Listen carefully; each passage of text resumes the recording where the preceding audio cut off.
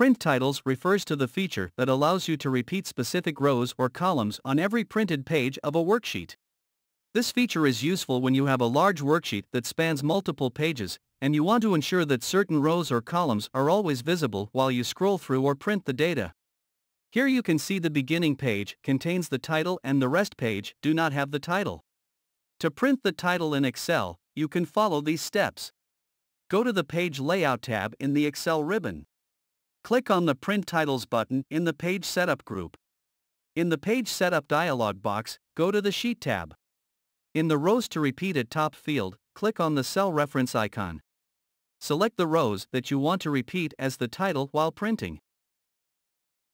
Click on the cell reference icon. Click on the OK button to close the Page Setup dialog box. Now, when you print the Excel sheet, the selected rows will be repeated at the top of each printed page as the title. So this is how we can set up print title in Excel. Thanks for watching. Please like the video and subscribe my channel for more informative videos.